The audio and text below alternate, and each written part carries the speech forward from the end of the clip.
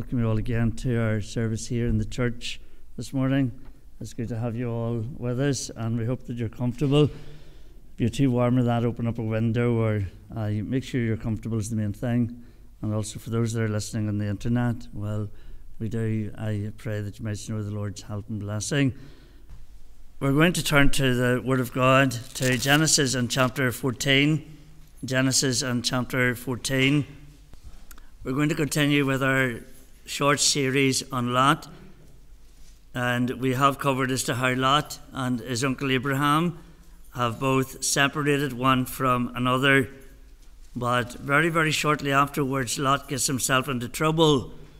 And the uncle that he had wronged in many ways, or didn't respect the way that he ought to, he was glad of the uncle to come to his aid again and to help him in time of need. We're going to just break into this story in verse 9 of Genesis 14, with Chedorlaomer, the king of Elam, and with Tidal, king of nations, and Amphrael, king of Shinar, and Arahak, a king of Elazar, 4 kings with 5. And the vale of Sidon was full of slime pits, and the kings of Sodom and Gomorrah fled and fell there, and they that remained fled to the mountain. And they took all the goods of Sodom and Gomorrah and all their victuals, and went their way. And they took Lot, Abraham's brother's son, who dwelt in Sodom, and his goods, and departed. And there came one that had escaped, and told Abraham the Hebrew, for he dwelt in the land of the plain of Mamre, the Amorite, brother of Eshcol, and brother of Aner, and these were confederate with Abraham. And when Abraham heard that his brother was taken captive, he armed his trained servants, born in his own house, 318, and pursued them unto Dan. And he divided himself against them, he and his servants by night, and smote them, and pursued them unto Horbah, which is on the left hand of Damascus. And he brought back all the goods, and also brought again his brother Lot, and his goods, and the women also, and the people. And the king of Sodom went out to meet him after his return from the slaughter of Chedorlaomer, and of the kings that were with him, at the valley of Shaveh, which is the king's dale. And Melchizedek, king of Salem, brought forth bread and wine, and he was the priest of the Most High God. And he blessed him and said, Blessed be Abraham of the Most High God, possessor of heaven and earth. And blessed be the Most High God, which hath delivered thine enemies into thy hand, and he gave him tithes of all. And the king of Sodom said unto Abraham, Give me the persons, and take the goods to thyself. And Abraham said to the king of Sodom, I have lifted up mine hand unto the Lord, the Most High God, the possessor of heaven and earth, that I will not take from a thread even to a shoe latchet, and that I will not take anything that is thine, lest thou should say, I have made Abraham rich, save only that which the young men have eaten, and the portion of the men went with me, Aner, Eshcol, and Mamre, let them take their portion. And we're going to end the reading of God's word there, and may God bless it to our hearts this morning. For those of you that were with us last Lord's Day morning, I'm going to recap a little bit as to what we looked at, and also for the benefit maybe of those that perhaps weren't with us. We have been covering the story of Abraham and that of his nephew Lot, and how that God had blessed them. Abraham has taken his nephew, he has cared for his nephew, he has provided for his nephew, and God has blessed them greatly. So much so that there's so many cattle that there's not enough land to feed them all. And so Abraham comes to his nephew, and he says to his nephew, Look, don't let there be any strife between the two of us. If you go east, I'll go west. You go right, I'll go left. You make the choice as to where you want to go. And so we've been dwelling on that little phrase that Lot chose for himself. And we know that in life, whenever we make choices, whether it's our own choices, we'll not always get them right, whether that of our families or whatever, that sometimes in life we can make the wrong choices. But with every choice that we make in life, there are always consequences. And so what has happened and where we've been covering is Lot sees the plains of Sodom and Gomorrah. He sees that everything looks very good. He reckons there will be a place he'll be able to get rich quick. And so he chose the plains of Sodom and Gomorrah. But he never thought of the spiritual implications of that decision and how that decision would affect not only Lot, but it would affect his immediate family, and it cost him dearly, not only in time, but also in eternity. And so very, very basically, that is where we're at this morning. Last Lord's Day morning, I was reading another reference, and I want to recap on this again, because this is all the Word of God. And you and I one day will be judged as to how we've walked in the light of the Word of God. I quoted last week Hebrews chapter 12 and verse 15, looking diligently lest any man fail of the grace of God, lest any root of bitterness springing up trouble you, and thereby many be defiled. And we can find our access to God restricted and his grace withheld whenever there is a root of bitterness. And you may remember, those of you that were here, I spoke for some time about the root. And I quoted again Ephesians 4:31, let all bitterness and wrath and anger and clamour and evil speaking be put away from you with all malice. Roots produce sprigs. Sprigs grow into plants, and plants produce fruit. And that is the fruit. It is that of bitterness and wrath and anger. And then we're told that Abraham had a right to be better. He has no doubt been deeply hurt as old Abraham as such. He has done so much for his nephew, and yet his nephew, it seems to be anyway, he only sees himself. And so he's looking for the best for himself in this materialistic world of ours. The consequences of choices in this story, we've covered some of them, but I'll recap before I go into where I want us to look at this morning. He saw the cities of the plain. They were like Egypt. Lot remembered Egypt as a place where he could get rich quick. The passage suggests that there are some things that Lot didn't see whenever he saw only the plains. He didn't see the significance of the name because the word Jordan, it means death. The river descended out of the living waters of Galilee, dropping far below sea level into the Dead Sea, from which there was no outlet. And for those of you that have been in Israel before, no doubt you have been in the Dead Sea. And it is quite an experience because I am not someone that would be able to swim very far. I'm not a big fan or a big lover of water, but 40 years ago, you were able to float in the Dead Sea. You just cannot sink. And so there's people in the Dead Sea, and they're floating about, and they're reading the newspapers, they're acting the league and all the rest of it, because you can't sink in it. And a gentleman was with me all those years ago from the Shankill Road in Belfast, an elderly man compared to what we were, because we were quite young, another chap and I, whenever we were there. And he lay in that water, and I remember him so well, this big, big man, but he couldn't sink. And he had some laughs and that, and photographs with him with the newspaper and all there in the water. Well, outwardly it was fair to look upon, but spiritually it meant death. But Lot failed to see that. We know that Lot saw the profitlessness of the cities, but he didn't see the moral corruption in the city. And so we know that there was the consequences as a result. He also missed the fact that God's judgment was going to fall upon Sodom and destroy the city. Again, Lot saw the prosperity and the beauty of Sodom, but he failed to see there was a place that was marked out for judgment. It was all to be swept away forever. If I imagine, maybe there's some will say to me, but maybe you could say, but there's no way for Lot to see that these things were going to happen to the cities of Sodom and Gomorrah. And there is a sense maybe where that may be true. But the whole point of the story is that he chose for himself.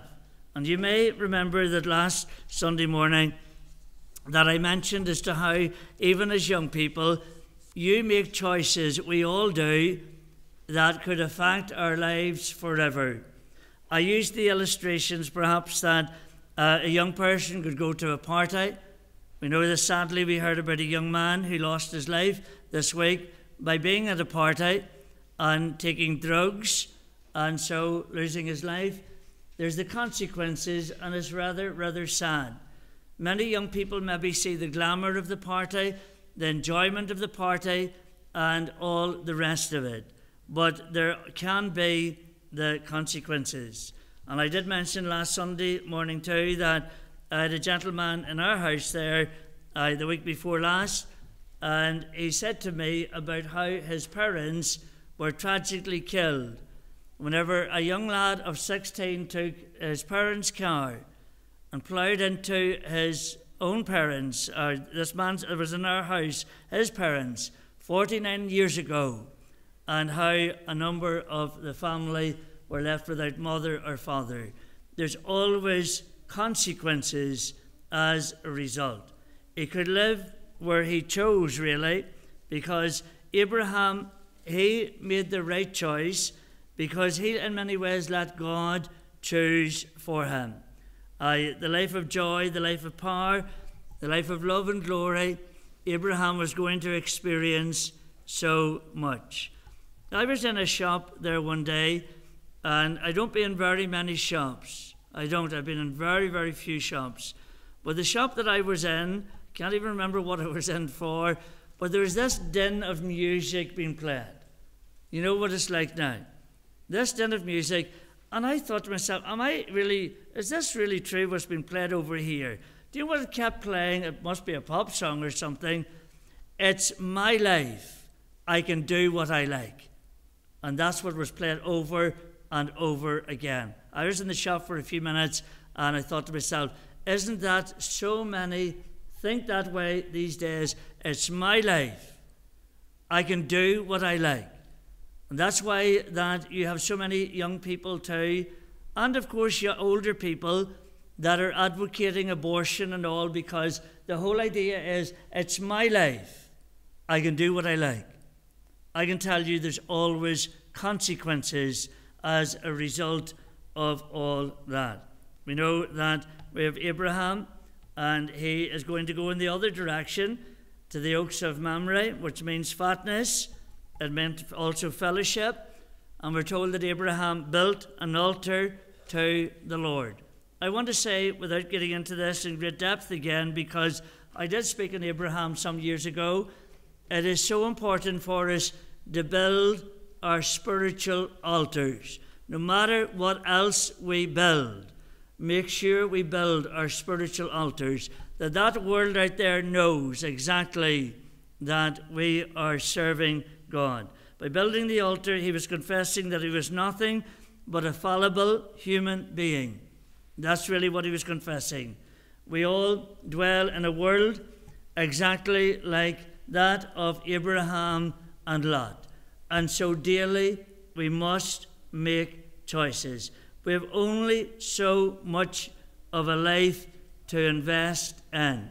And I reminded those that were gathered yesterday at the late Ms. McAllister's funeral, their service there in her own home, as to how there's only one life and it will soon be past.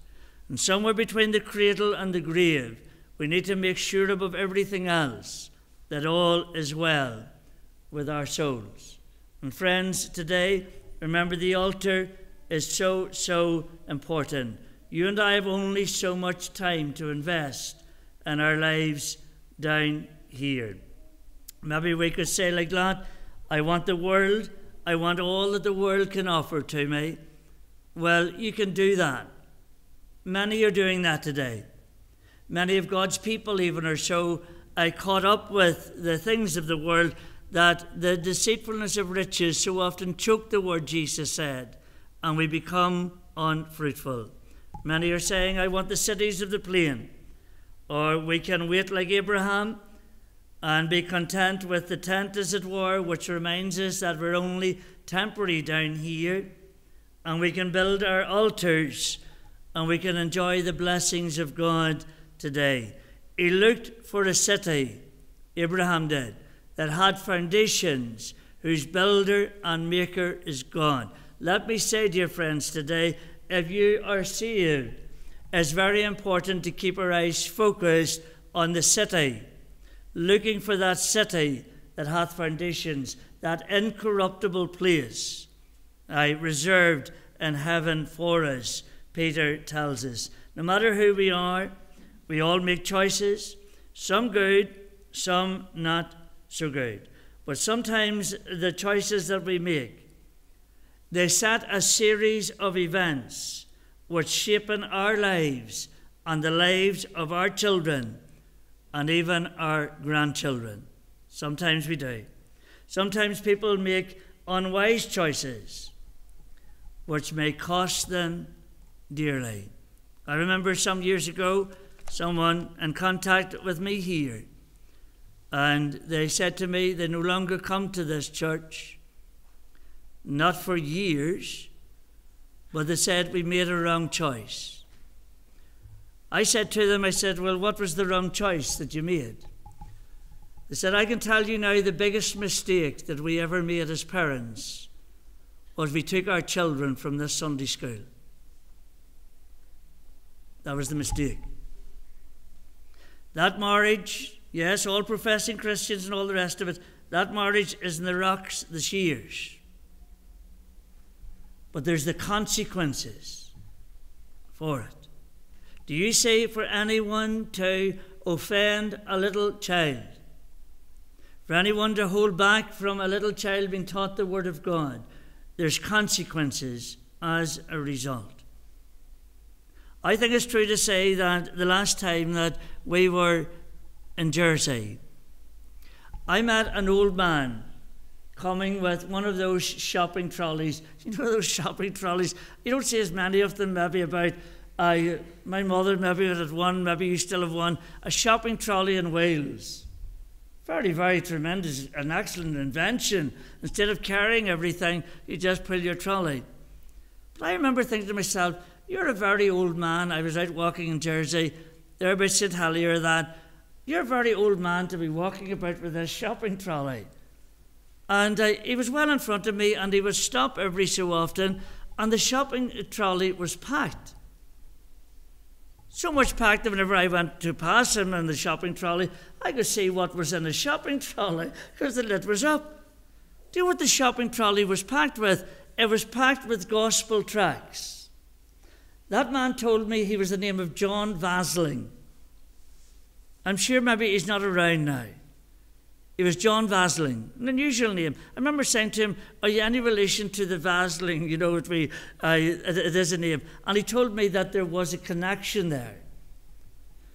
But that man was out in St. Helier giving out gospel tracts, and he was carrying or taking his little wheelie with him with all these tracts. What was he doing? He was investing for eternity. That's what he was doing.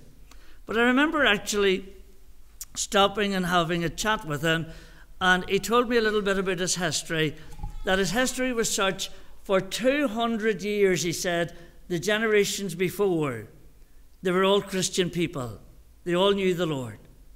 Now, what had been left behind there, which I trust all of us will leave behind whenever we're not around here, was a spiritual legacy. And I remember thinking to myself, 200 years is a long, long time, and here you are, a man in your 80s, out on your own, no fuss about it, pulling your wee trolley along amongst the people, stopping, taking out some tracts, and then going another bit, because I walked and then I met him again. our past kept meeting. I trust, dear friend, today that we are investing for eternity, because the choices that we make will affect the next generations. Now, I believe that so often, even in our own culture, so often people are very quick to identify maybe a grandfather or a great-grandfather or someone else, and maybe there's some chain of events, some root of bitterness that has never been broken in the generations. Friends, if that is the case, it's time to nip it in the bud. It's time to break it and to get through to the living God. You see, choices often result in eternal, significant consequences. That is what happened here. Lot and Abraham, remember, increased in wealth. Whenever God blessed Abraham, he also blessed Lot. And so it led to problems. And that's why the land didn't provide enough for all the cattle. Everyone, of course, it seems to be, whenever some of the most unhappy families, as it were, are those who are wealthy. How often a will divides a family? How often? A will. Everyone wants maybe a portion of the inheritance. And that's what's happening here, really, because Lot wants the good land for himself. There was increased strife. It led to increased responsibility for the choices that was being made. Lot wasn't just deciding for himself, he was deciding for his family. You may have read in the news yesterday where someone has won, I think I'm right in saying, is the 111 million on the lottery, on the lotto. I feel sorry for whoever that is, because that will not bring happiness to that family. It'll bring anything but it, whoever they are. Now, I hope it's nobody in here. I hope it's not. I hope you don't do the lotto. I hope that you're not out to get rich quick. I was in a shop one day, back a couple of years ago, and this lady that actually, yes, did come to this church here. I haven't seen her for quite a while, and she was getting her numbers and all sorted out, and then she looked round and she saw me. I think if the ground had opened up, she should have been swallowed. She was so embarrassed, but why should she be embarrassed? Because she saw me. She should not be more embarrassed that she's doing it before an open gone. Well, that's for another day. I want you to get the fact that Lot wasn't just deciding for himself. And whenever you make decisions in life, they will affect others. They will. His family and his many servants and their families would be affected by his decision. The increased responsibility for choices led to the increased wickedness, because in Lot's case, he chose Sodom. In Abraham's case, he chose blessing whenever he was choosing Canaan. You know, the previous chapter in Genesis chapter 13 is the first mention of wealth in the Word of God. Remember, it can be a blessing, but it can also be a curse. It can bring with it a lot of trials and problems too. So Lot's increased wealth led to the strife, which led him to make the worst decision of his life. You know, if there's anything practical that I would want to tell anybody that's in this church here, because I've often challenged myself and said this to, and said it to our family, never make a big decision whenever you're tired, because you'll usually regret it. Never make it whenever you're tired. And I don't know whether, I'm sure Lot wasn't tired. He saw the plains and he thought, I'll get rich quick at this. I'm going to conclude this morning with how do you and I make good choices in life. Now, I'll say it again. There's not one of us here. I think we would be complete liars if anybody stood up and said that you've made choices, or I've made choices in life, that you wouldn't do things different today. because we are fallible. We are. But how can we make good choices? I'll say first of all, we must choose in line with God's principles. There is much more to life than the outward and the material. And how often in life people see the outward and they see the material. And that's all the same. But there's much more. We ought to base our choices on the Word of God. God's Word. Think of those words that the Lord spoke to his disciples. If any man come after me, let him deny himself, take up his cross and follow me.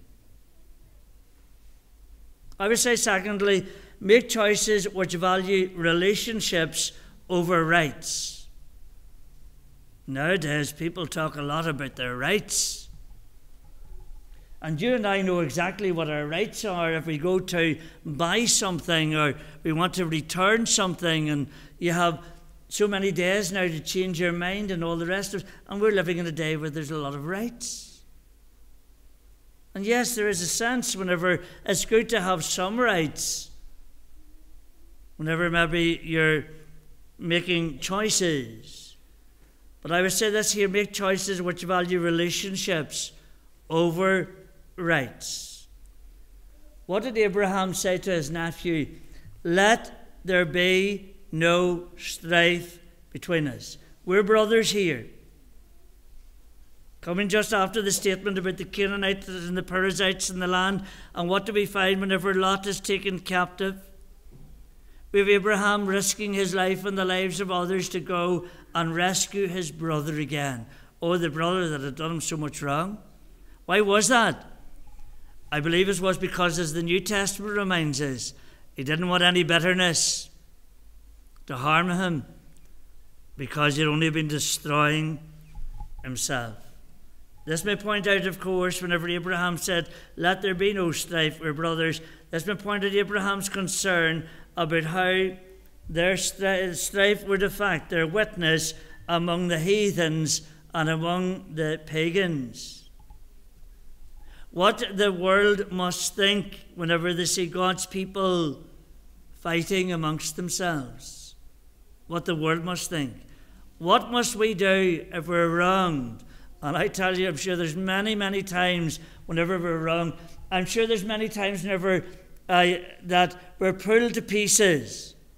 And maybe all sorts of things can be said. What ought we to do? Retaliate? Backbite? Stand up for ourselves? No. That's not what Jesus said. Jesus said, keep walking. Keep your eyes fixed on him. He said, happy are you, blessed are you, when men shall revile you and persecute you and say all manner of evil against you falsely for my sake. Rejoice. Ignore it. Rejoice. And get on with it. Just like in the ministry, if a pastor has an ear to listen to all the gossip of the day, he will get his fill of it. He'll get his fill of it. What have you to do? You have to park it. You have to do that. You have to keep your eyes fixed on God. So much strife could be avoided in a family and in a fellowship if we set aside our rights and we trusted God.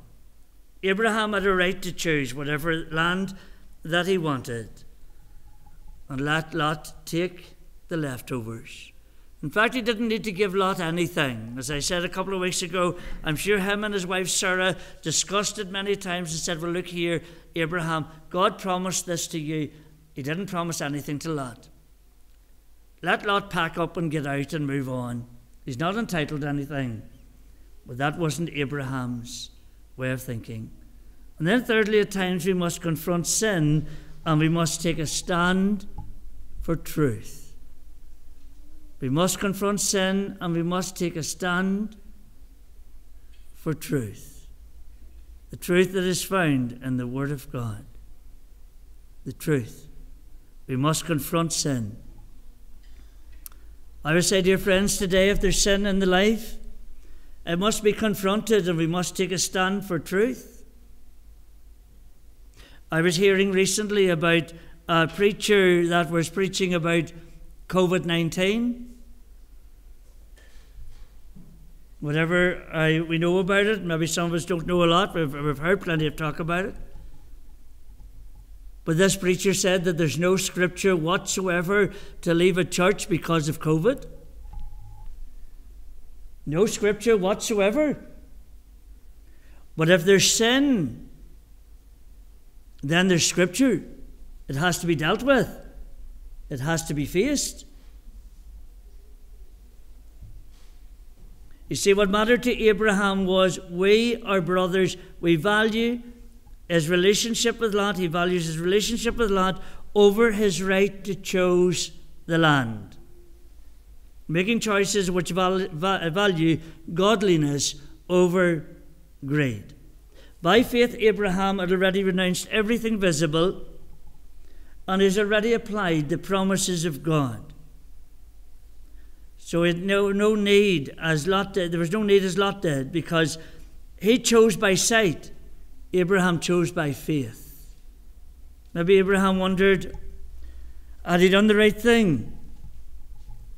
But God reminds him that the land was before him. Lot chose by sight and ended up spiritually and financially bankrupt. Sometimes I believe that it is possible for us at times to produce some cause, to hide behind some cause, to focus on some cause, but that cause is perhaps a cover-up for some greater sin that has never been faced.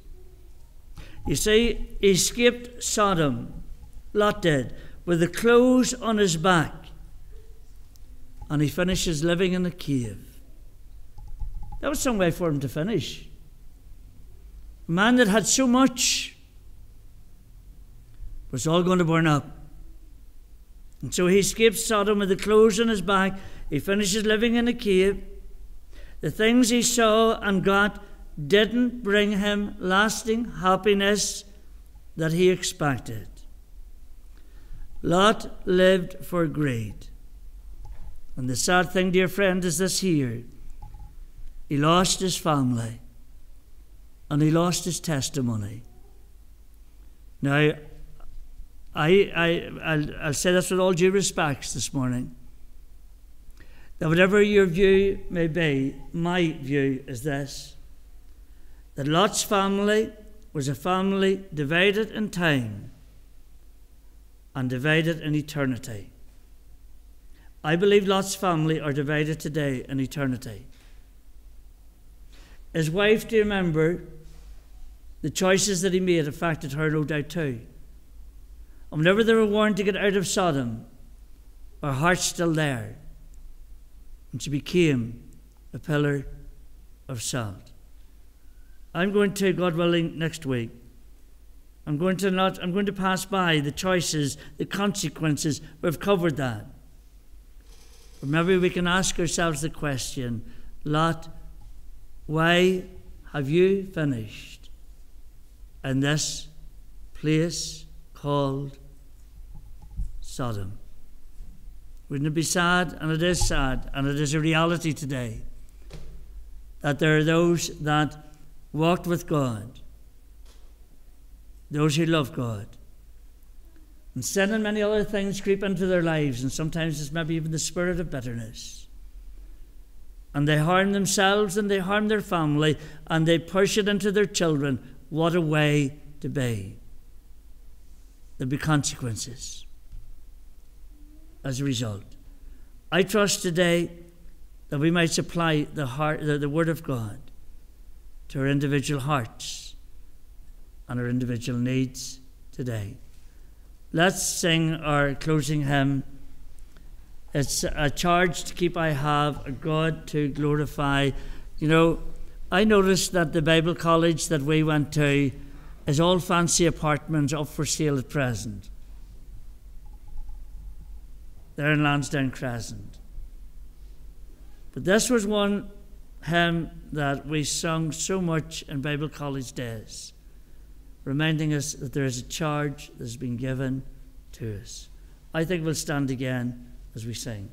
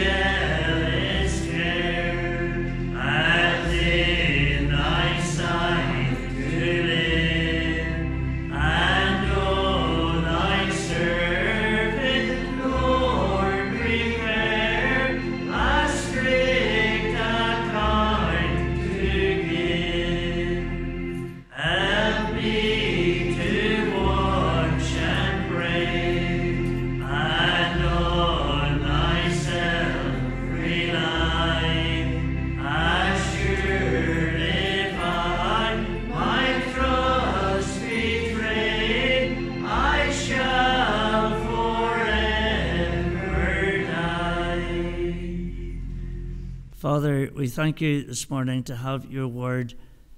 There are many in this world of ours that don't have the word of God, but we one day will be judged as to how we've lived according to your word. And so, Lord, arm us with zealous care to fulfill the charge that you've given to us. And help us, Lord, to walk by faith and not by sight, realizing, Father, that even today, through your word, that you speak to us and you challenge us. And I pray for your blessing upon all who go from us now. And Lord, bless the homes and the families represented in your house. And we ask you for those of us that tarry around your table, that we might see something afresh of Calvary. In your name we pray.